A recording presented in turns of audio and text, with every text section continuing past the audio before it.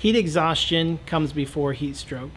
Heat exhaustion is when your temperature starts to get elevated. You have excessive sweating. You may feel a little bit dizzy or faint.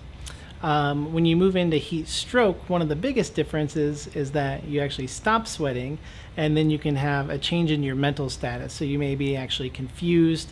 If you suspect someone has a heat stroke, call 911 and get help immediately.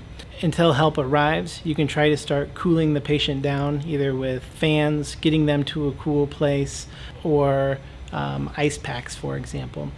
If you feel like you have heat exhaustion, then get to a cool, air-conditioned place, drink plenty of fluids, and take some time away out of the heat until you feel improved.